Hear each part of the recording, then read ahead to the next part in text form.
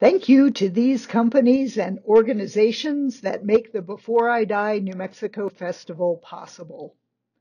A good goodbye. Gail Rubin puts the fun in funeral planning.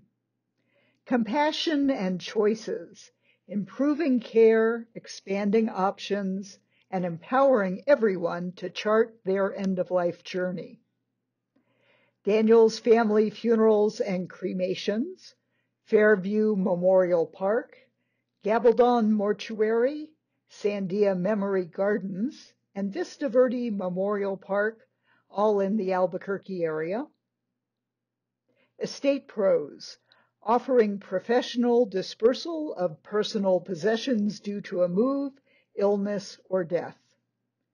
The Final Exit Network, educating about and defending the right to choose at end of life. French Funerals and Cremations and Sunset Memorial Park in Albuquerque. Gathering Us, providing in-person and virtual memorial services and online memorial pages. Keeper, providing hybrid and virtual memorial services and keeping memories alive with online tributes to preserve, celebrate, and share life legacies. Morris Hall, estate planning attorneys in New Mexico and Arizona. Remembering a Life, your guide to honoring a life well lived, from planning a tribute to mourning a loved one. And Retirement Extender, investment management services with a personalized strategy recommendation based on your needs and objectives. Welcome to Sunday morning in Albuquerque, New Mexico. We just had a great Death Cafe conversation, and our first virtual program with the folks in the room and you folks out there on Zoom is with Karen Hyatt. She is the founder and manager of EstatePros, LLC, which is based in Santa Fe, New Mexico. They have helped families and individuals to downsize, organize, and distribute the contents of estates since 2011. And she knows her stuff, so please give a big round of applause to Karen Hyatt.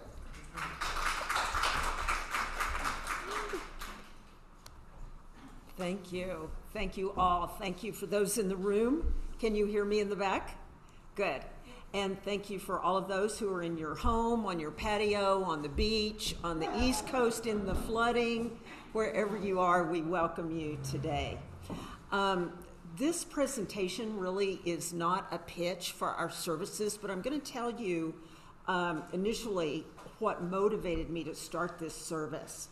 I live in Santa Fe, and I recognized that when people died, often their adult children, relatives did not have the time or money or knowledge to come handle all the belongings in their loved one's home after they died. So I saw this opportunity to serve families who are in the middle of grief, to be able to assist them or actually handle everything for them if they could not come to the home themselves. So that's really the essence and motivation of our service. It's kind of like chop wood, carry water. It's a very basic, concrete service that we offer the community. And we do work Los Lunas, which is just south of Albuquerque, all the way to the Colorado border. Today we're going to specifically talk about downsizing and property distribution. But for those of you who are joining us today, this is an opportunity to trigger some good ideas about how to go ahead now before we get really ill or die and leave all of that stuff to our families. And as you can see this image, one of our clients, we moved a couple to Colorado to a senior facility there, and they had traveled a lot in Southeast Asia. And she had taken this picture and she gave it to me to use in some of our presentations. I think this encapsulates what a lot of our homes, garages, barns, storage units, cellars look like. It's just that they're not on wheels when we handle it. Also, I want to mention the handout I gave you does not exactly follow this presentation, but that handout is actually meant to be a worksheet. So if something I say or one of you mentions triggers an idea for you or an action you want to take, use that as a worksheet and just write all over it to help you move forward. Communication is key in this whole process. I suggest strongly that all of us, myself included, start to gift items to family and friends and nonprofits and organizations now. And you say, but gee, if I give it now, then I'm no longer getting to enjoy it. And that's true. You may not be wearing your necklace anymore or have the art on the wall, but you have the extra gift of getting to see your family or friend wear it or enjoy it rather than you. So it's really a good opportunity to go ahead and say to a good friend, I'd really like you to have this. That's fine. May I? No, hold on. No. There we go. Okay. Gail, just for those of you who are in the virtual world, is trying to kind of I'm messing with the screen, sorry. Take some things away. No, that's fine. That's fine. So in property distribution, but this would be after someone dies, but you could go ahead and use this checklist now. It's really a good idea to go ahead and start creating your own inventory of items in your home that are really special to you. And these may not be your most valuable items. In my home, I do have some valuable furniture that was handmade about 30 years ago by a woodworker in northern New Mexico, but that's really not what's the most special to me. What's most special to me are some shells that my son and I collected along the beaches of California in all the years we went there to vacation. And those are very special to him also. Also, my library is really special to me, but about 10 years ago, I said to my son, who's now 34 and an attorney in San Francisco, I said, you know what, I'm going to start to cull my library, and also I do a lot of writing. I said, I'm going to start to shred a lot of my writings. He said, no, no, no, no, no. He said, if you do, we will have a serious discussion about it after you're gone. He said, do not get rid of any of your library or any of your writings. So I'm dutifully storing boxes of books and papers of drafts and essays that I've written for him in the future. He may totally enjoy that library and those drafts, and he may shred it someday when I'm gone. And he says, why did I ask Mom to keep all that stuff? And honestly, I'm also gifting some of my books to other people, and he'll never know they're gone. So, you know, you just can't keep all of it, right? Some of you will have very valuable art, furniture, maybe some clothing, and jewelry and artifacts, maybe pottery, baskets if you live in this area. Go ahead, please, now and get an updated appraisal on those things. I know 2008, do you still need to? We need to share your screen with the Zoom people. I asked Gail to come back to this image for those in the virtual world because I'm assuming they weren't seeing anything this whole time, right? Right. Okay, Likewise. just for a little laugh, just wanted all of those who are joining us elsewhere to see this, I'm guessing, family who definitely needed to downsize. And most of us are in that same boat. I have to tell you, in almost 11 years now of owning this business and serving hundreds of families in northern New Mexico, there have only been a handful that I would say didn't need any more downsizing. In other words, they kind of live like Zen monks, and they'd have a cup in the cabinet, you know, and a toothbrush and toothpaste. Well, that's not how most of us live, myself included. So let's just zip onto this. Just a few things still that I want to mention. So I suggest if you can afford even just a few hours of an appraiser's time, that if you have some extremely valuable items in your home, that you get an updated and current appraisal by a certified appraiser. No one in my company is a certified appraiser, especially if you had previously had appraisals done. If they were done before 2008, have an updated one, because you may remember that's when the economy tanked. And especially in the Southwest, although our art sales are very brisk in the last few years, prices are very different and values are very different than they were before 2008. So I'm just going to skip on because we're going to come back to this list as we go through. An inventory might be as basic as this inventory that you just see without pictures to the left. Do you need to? Sure. Change this setting here. And that is actually an inventory that we did for a client that we moved from Santa Fe to Virginia, so that the inventory number corresponded to the boxes that we were packing for her, so that there was no writing on the box about what the contents were. We never like to put contents on a box if someone else is going to be moving the boxes. Anyway, it's just a security issue.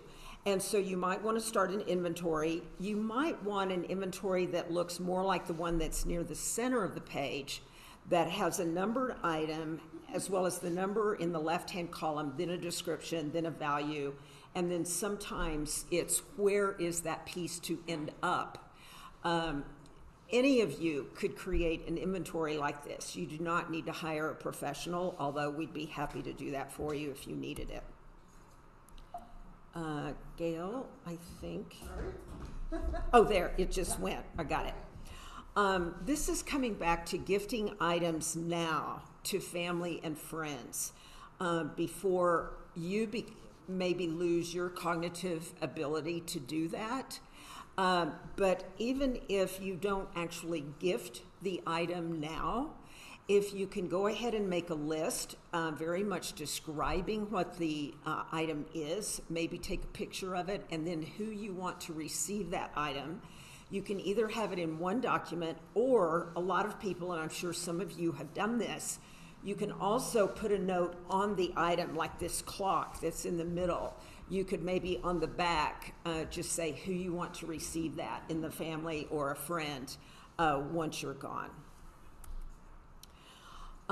Many things, and let me just say to those of you who are joining us in the virtual world, Lord knows you may be in Canada, Alabama, Washington State, but you're going to recognize that a lot of our images are definitely Southwest specific, the turquoise jewelry, pottery, things like that.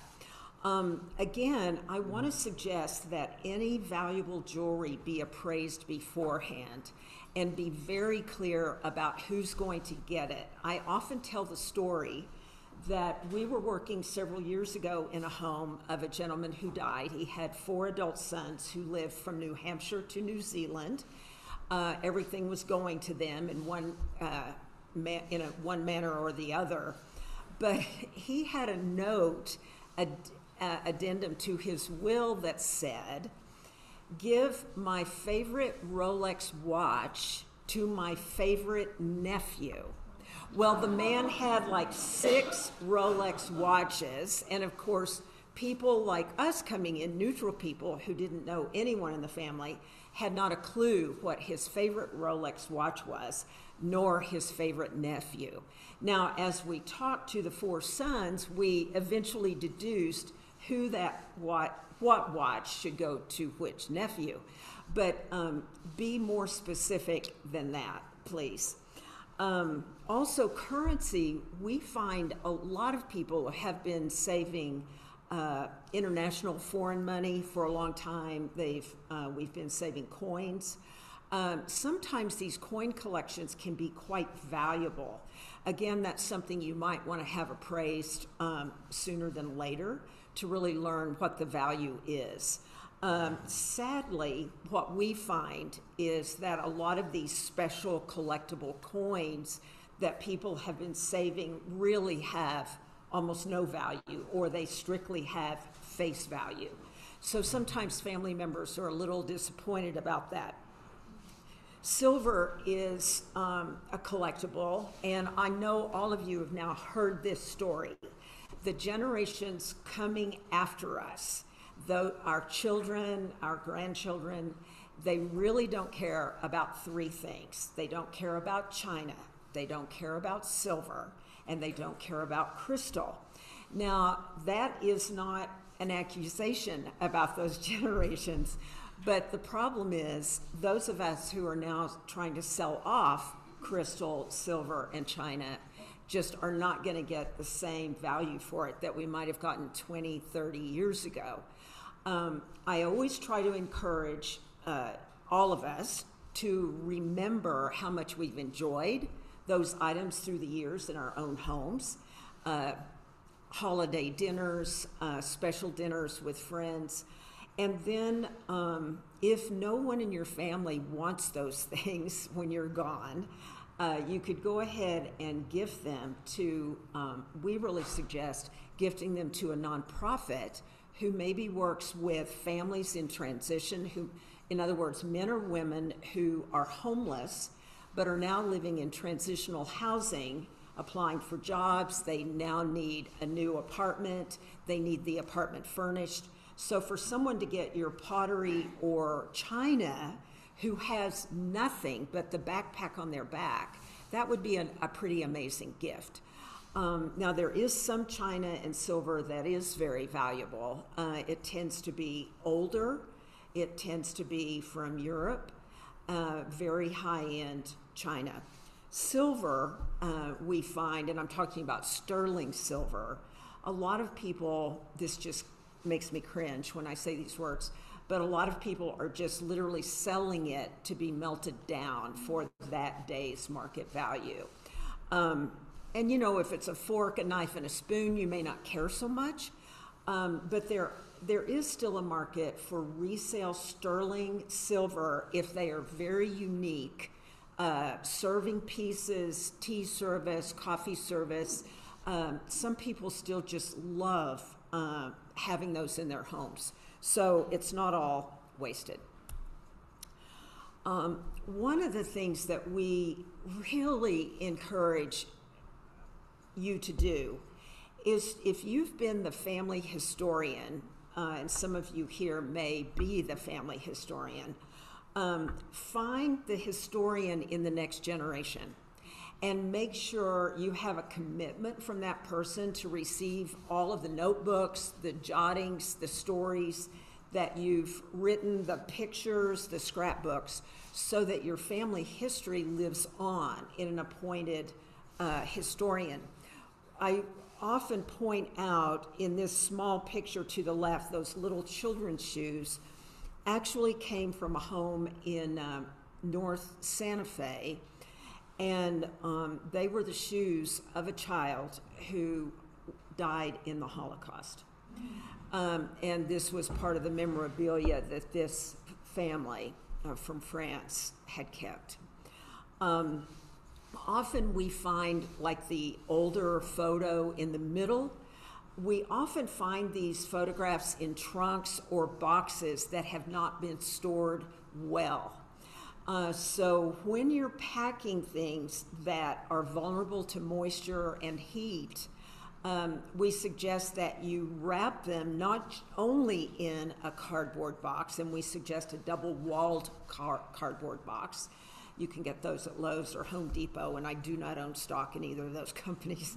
But line the box with plastic, like a black plastic trash bag, and then start to put your photos in there, or even put them in plastic slip covers, so that you're hoping to preserve the paper materials for generations to come. Now, also in memorabilia, we're pretty much moving out of this era, but heretofore, we were always finding medals and awards from people who had served in World War II and the Korean War. We're pretty much beyond that now. Most of those vets have now died. And in fact, many people who served in Vietnam are quickly dying. But these kind of awards, if no one, well, awards from the service, if no one in your family wants to keep those, we encourage you to take them to your local military museum or organization who welcomes those kinds of things being returned. So we often return medals and flags that were used on caskets at the funeral. The valuables that you have in this middle set of images, the tractor that is there, we facilitated an auction in south of Albuquerque, and this John Deere tractor was the drawing card. Mainly men came from Texas, Arizona, Colorado, and all over New Mexico because that tractor had been advertised. But of course, the auctioneer wisely auctioned off everything else during the day and held that to the last minute. But those kind of things have a huge draw. And some of you who come from farming and ranching families will know that you've got those kinds of equipment in your family or in some barn. The image in the middle is a hand-drawn, hand-tinted map. We found about 20 of them rolled up in a retired school teacher. She wasn't only a school teacher. She was a PhD professor at the University of Texas who lived in New Mexico. But we found these rolled up in her guest bedroom closet, recognized that they had possibly some value, brought in an appraiser of maps, and they did end up appraising for just under $25,000, which when sold added to the cash distribution of that woman's, for that woman's beneficiaries. So don't just toss these things. And I will make a sexist comment here.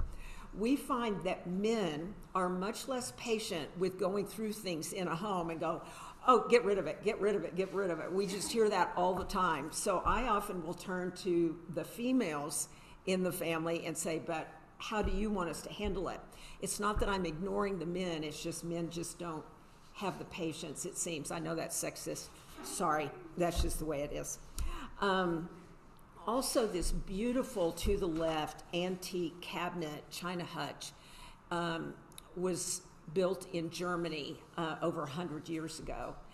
And sadly, in our greater southwestern market, a piece of furniture like that does not hold as much value as, for instance, something that was built in New Mexico or a Mexican piece of furniture.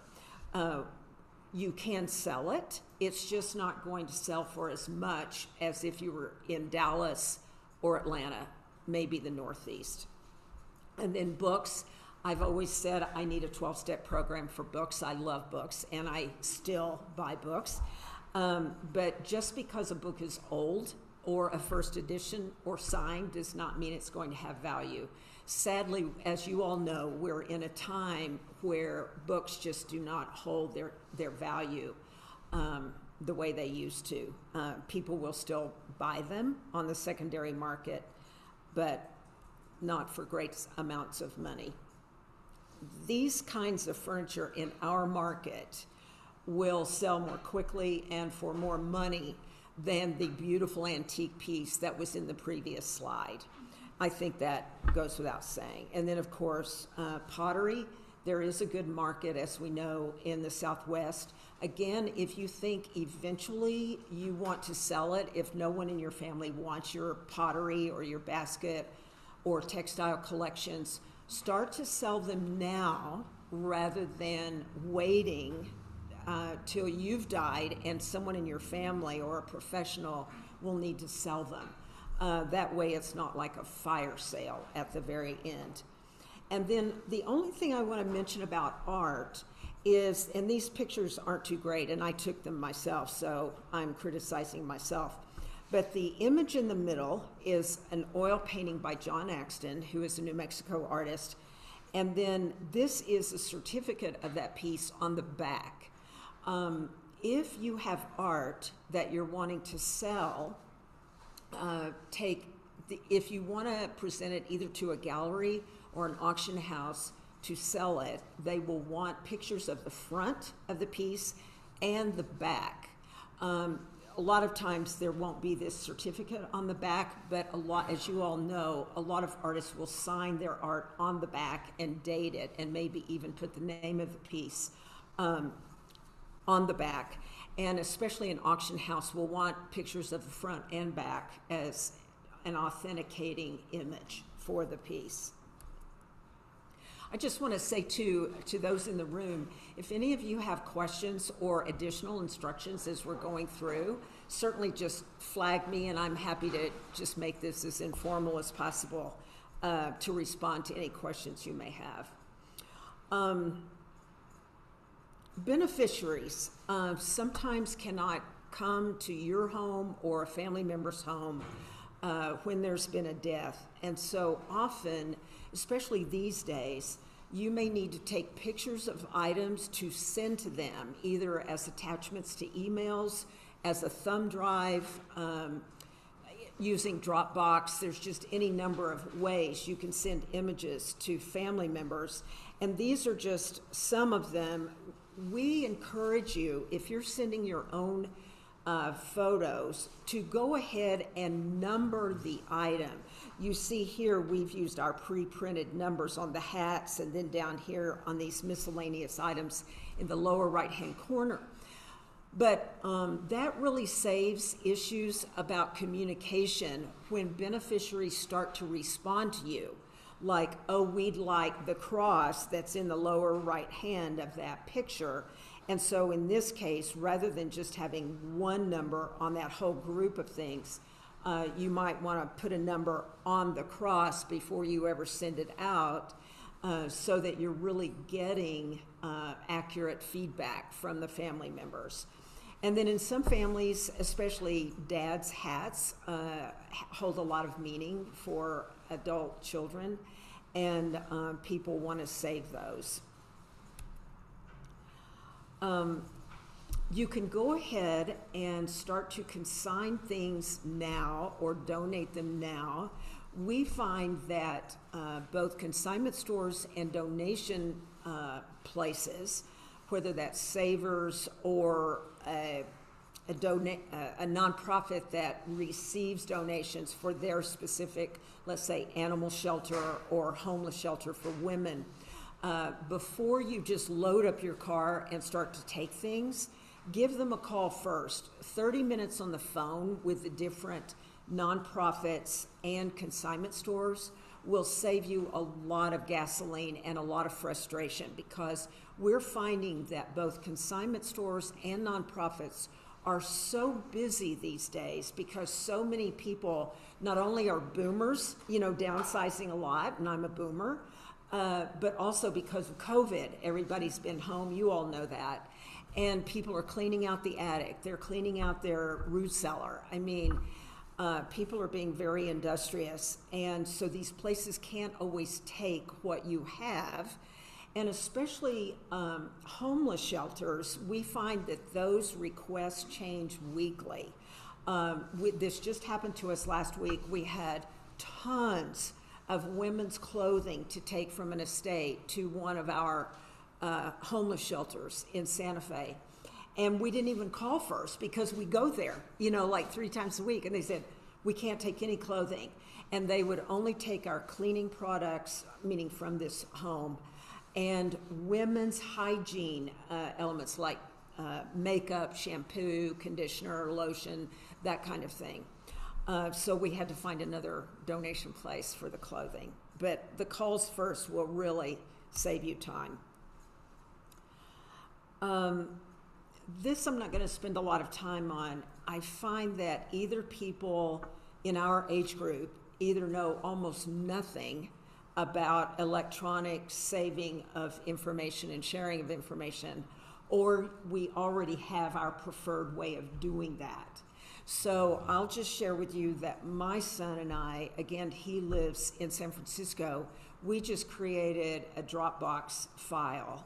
And whenever my credit card passwords change or my bank passwords change or whatever it is, I just, write it in there, and it's available to him if something should happen to me in the meantime.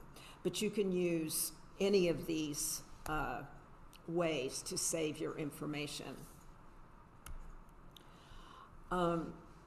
Property disposal, especially when it comes to handguns, medicines, and household hazardous waste, let's all commit to being safe, both for humans, animals, and the planet. And so by that I mean, as we all know, just recently, a tragic accident happened in northern New Mexico on a movie set with a firearm. People have firearms in our homes. Almost everyone who lives in the West has a firearm. So if you're wanting to sell it, go to a reputable dealer. Always make sure there's no ammunition in the gun. People have also huge collections of firearms, usually men, not always. About a year and a half ago, we inventoried 160 firearms and swords that this gentleman had collected through the years. And slowly, those are being sold through a retailer in New Mexico. And then just last week, I assessed a new home where the gentleman had died, and there are 80 long guns, some of them collectibles, in that home, and we'll be doing an inventory. But anyway, mainly be careful about firearms. And if it's in a home where a female friend of yours has died, do not be surprised when you find a gun and ammunition either in a kitchen drawer or in the bedroom. We find that most women who have a handgun, that's where they'll have them for personal safety and security. So just be aware of that as you're going through a friend or family member's home. Medicines, if you've just finished a prescription and maybe had a half dozen meds left in the bottle, make sure you dispose of those correctly so that they don't get in our water system below ground. And really the easiest way to do that is just to take them to one of the local pharmacies. Usually they'll receive your drugs, whether it's pills, capsules, or liquids. But go ahead and do that on a regular basis so that they're not just sitting around. And then household hazardous waste, honestly, can be anything from a fabric softener to oil in the garage. Again, just maybe once or twice a year, run through the garage and go, I'm not using that anymore, and take it to the landfill on the day that they receive household hazardous waste. In Santa Fe, they only receive it on Friday afternoon and Saturdays. And in every community in New Mexico, it's a little different. In terms of storing your items, sometimes some of you may be artists, and that was the situation here. We handled a studio of a woman who'd been a lifelong potter. She made both functional light fixtures and these beautiful Buddha statues. And of course, when she died, the family didn't want all of that just discarded in some way. And we were in the middle of COVID, and so it was hard to sell those things immediately. So these items were moved from her studio into storage, and tarps were placed over these things. And as we start to move out of COVID, we'll be taking care of those. Downsizing is a constant issue. Even for me, my goal right now is to go through my garage before the end of the year. I've just got to go through it one more time. And so to keep up with it, and people say to me, but I'm now 75 and I don't bend over as easily as I used to, or I can't pick up a 40-pound box as I used to. You don't have to hire a professional to help you. Surely there's a teenage kid on the street that wants to earn a little extra money, and can help you move things in the garage, can climb up on ladders and take them down. They would love an excuse to get to drive your car or their family's car someplace to donate something. So it doesn't always have to be a professional. And we just encourage you to talk to each other and to professionals and to friends, asking questions. What should I do with these old gowns that I had? Meaning, you know, maybe a gown that you wore to dances in the 60s. You may laugh, but those may have another life. And we actually donate tons, not really tons, but a lot of clothing to the Albuquerque community theaters. You all know you've got, what, 8 maybe? I can't remember, 8 or 10 local community theaters, and they all share a wardrobe facility. And so they'll take furs, which are almost impossible to sell in New Mexico because everybody's so protective of animals, as well as I am also. And they'll take those, they'll take old ball gowns, men's clothing. It's just a great way to give your items a second help. If some of you are downsizing from, let's say, your 2,500 square foot home into a senior facility that might be a 1-bedroom, let's say maybe 800 square feet, of course you know it only stands to reason that you need to get a reliable floor plan from your new home and either ask a friend or a professional to help you determine how your selected furniture will fit in the new space. Going from 2,400 square feet to 800 is a pretty huge deduction. It's reducing your items by 2/3. And so a lot of that's just going to happen very quickly. And some things you're going to drop a tear or two about if it's a cabinet or a rug that you've just always loved. But a floor plan is going to save you a lot of heartache later. These are the suggestions we have about when you're deciding what to keep. First of all, make it very simple for yourself. Most of us don't have the same energy and stamina that we used to. So sometimes I suggest to someone, don't try to downsize your entire library on a weekend. Don't do that. Take one shelf, 2 mornings a week, and pull out everything that you're willing to let go of. And it's amazing what we can accomplish just a little bite at a time, rather than the whole job at once. So think about it that way. Now, before I get to this list, I want to tell you in general some ways that people who do downsizing professionally often suggest, and this is just good for all of us to know. You can either begin in the center of your home, and by that might be your living room, or it might be your study.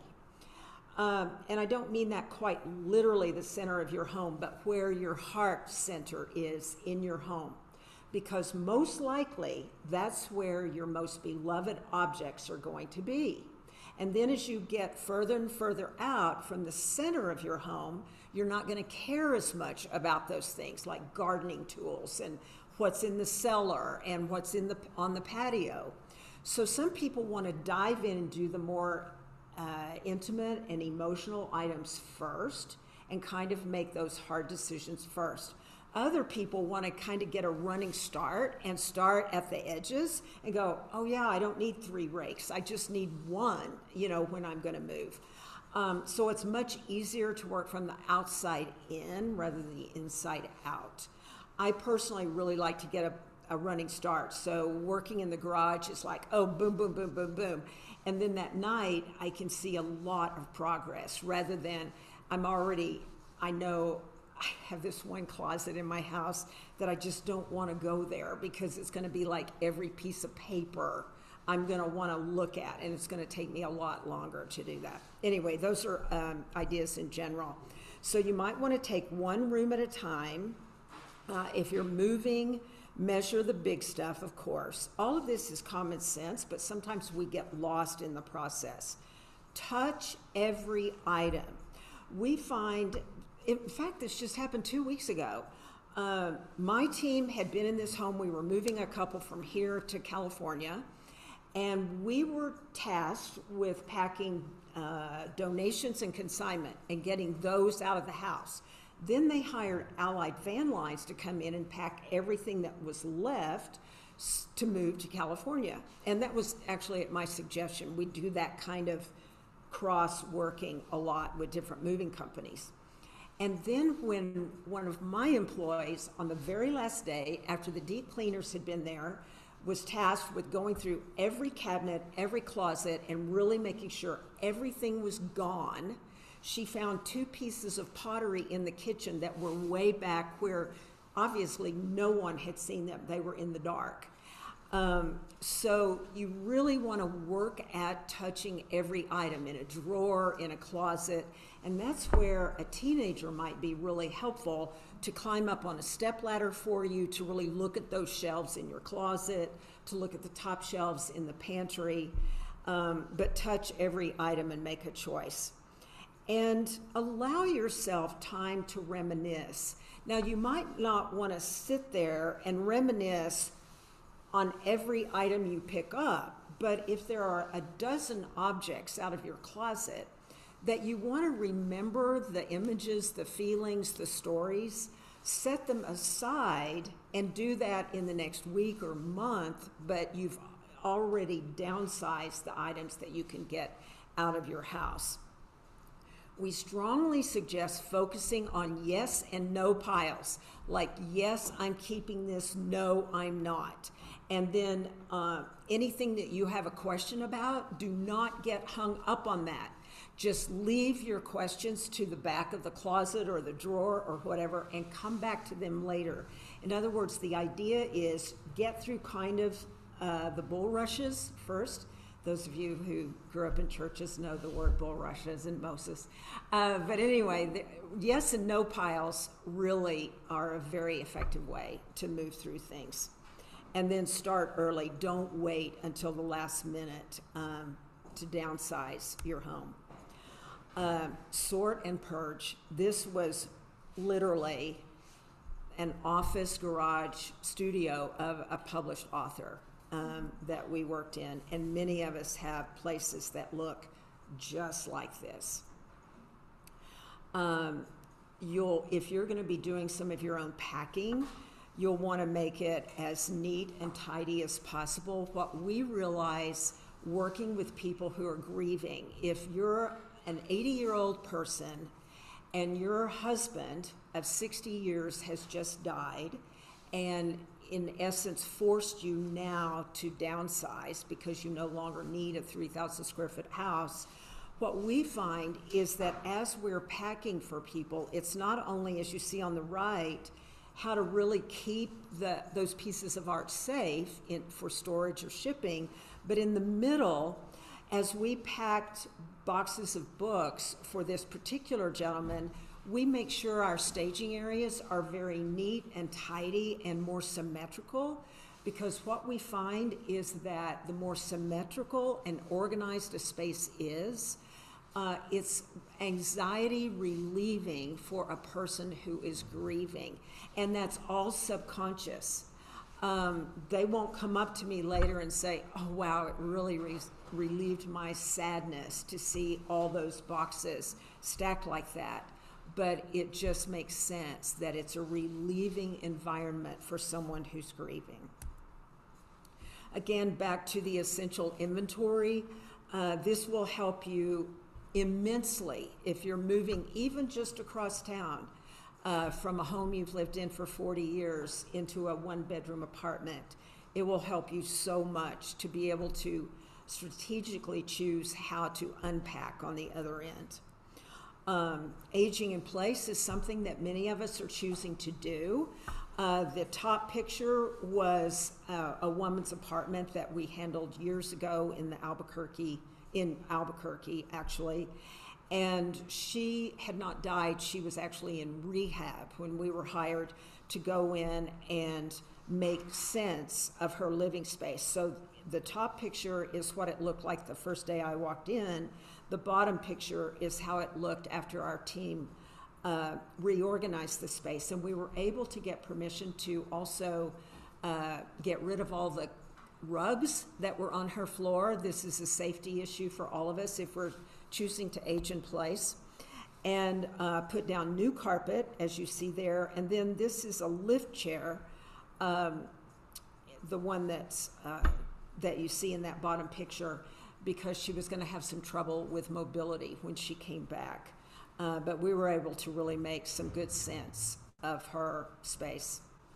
And again, most of us just have too much stuff. I love this picture because it's so New Mexican, isn't it? So I'll leave that up. Let me ask you, do any of you have any specific questions or suggestions that you can share with all of us? Yeah, in the back. Vinyl records. Vinyl records, okay. The question is, and I'm going to repeat it for those who are sitting in Virginia, vinyl records actually have a life. Oddly enough, in Santa Fe, and that doesn't mean he only works in Santa Fe, but he goes all over the state, there's a gentleman who is one of our country's premier vinyl experts. It's been his business in Michigan for 40 years. And he will come to your home, look at your vinyl, and if there are either recordings in good shape, or if the cover is still in good shape and can be sold as art, he will make you an offer for your vinyl.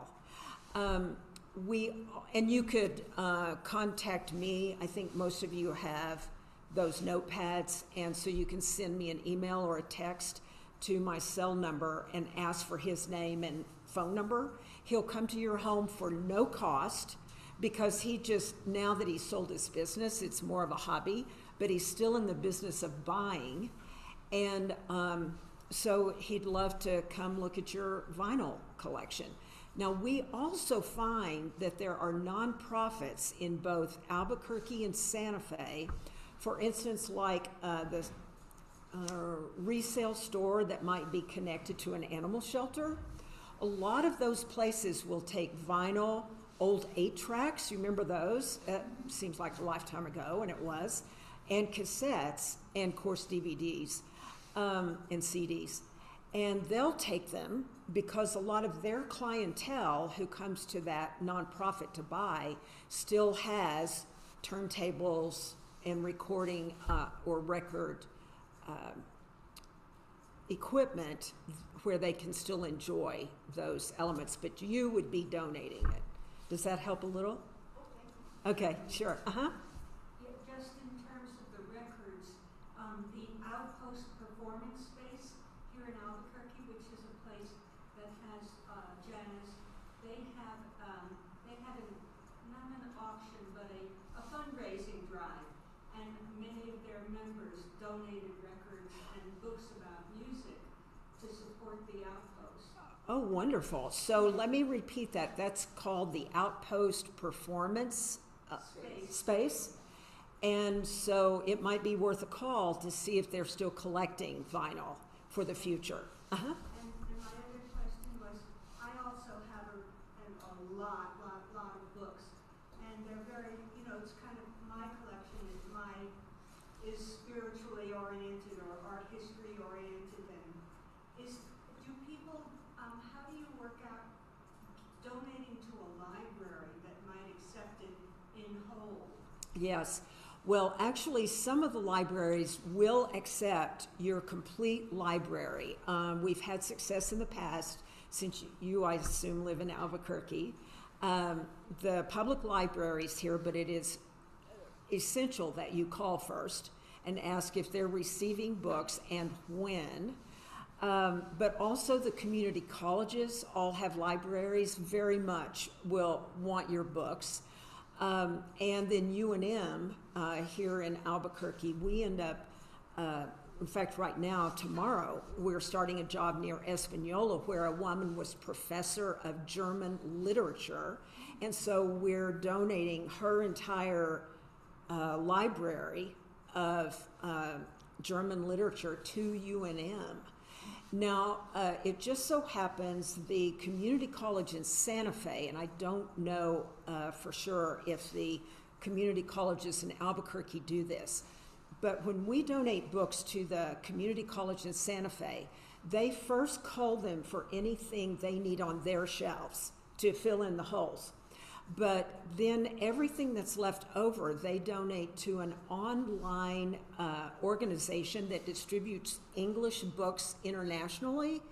And these are shipped to Africa, Asia, wherever, because people learn English as a second language from these books. So at least when we're donating to the community college in Santa Fe, we know that they're getting the chance at 2 more life cycles, both at the community college and then on the internet. I could also, if you would text or email me, I'd be happy to share that resource with you about the internet online place where you can donate. We have an online question. Okay. What about prints? Who do you contact to find value for those? Okay, the prints. Actually, I'm assuming by print they mean anything from a lithograph to like collectible posters. Yeah. So the first place to check out, honestly, is places online, either different auction houses or Etsy. I always say that wrong, I think. I get the T and S mixed up. Sorry, guys. You know, it's my dyslexia coming forth, which I don't have. Anyway, check them online, and then whatever community you live in, almost any community in our country is going to have a retail store dedicated to posters. Now, you say, but these are prints, they're not posters, but a good poster retailer will be your first resource about the value and then the resale location for any prints that you may have. And then if you happen to live in an area like Albuquerque and Santa Fe, which are gallery-rich locations, those galleries sometimes can be a good resource for a referral on values and sales. But there are so many online sales venues that's a very good place to get some basic current market values for your prints. Yes? What about medical books? What about what? Medical books? Medical books. Oh, wow. Well, that's the first time I've ever been asked that question. So, you know, again, we often will contact for these unique kinds of collections. We often call a university first. In fact, I'm thinking years ago, we handled a man who had been a research scientist at Los Alamos. He was retired, but his third bedroom was set up just like a laboratory.